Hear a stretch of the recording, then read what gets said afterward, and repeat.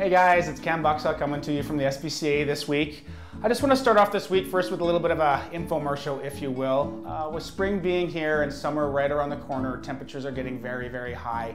Just wanted to remind everybody, if you're going to be traveling with pets, it's best just not to travel with pets, especially dogs.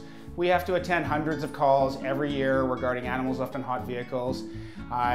Every time it takes a staff out on a call, gets them away from the shelter, and of course, worst case scenario, you're risking the lives of your pets as well.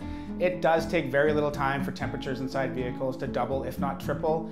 You may think it's only 20 degrees out. It can be well up over 40 or 50 degrees inside your vehicle. Not very comfortable for an animal to be sitting there. It can take less than 10 minutes for a dog to fall to heat stroke, suffer brain damage, or even worse, death. We always attend, the RCMP will attend. There's a lot of risks in leaving your dogs in vehicles, not just the health of the animal, but of course, you risk vandalism as well as issuing orders from the SPCA and getting the RCMP involved. It is an illegal act punishable underneath the Prevention of Animal Cruelty Act. So just really want to remind the public not to do it.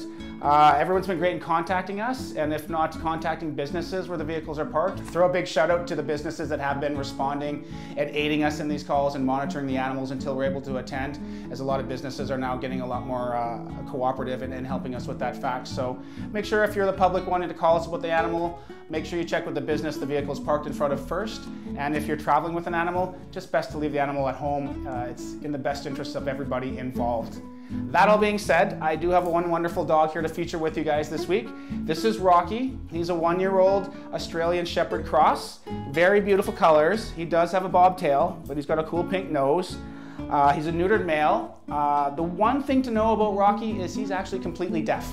He doesn't hear very well, but he does respond to some hand commands. He's very friendly. We've had him mixed with other dogs. He's very tolerant.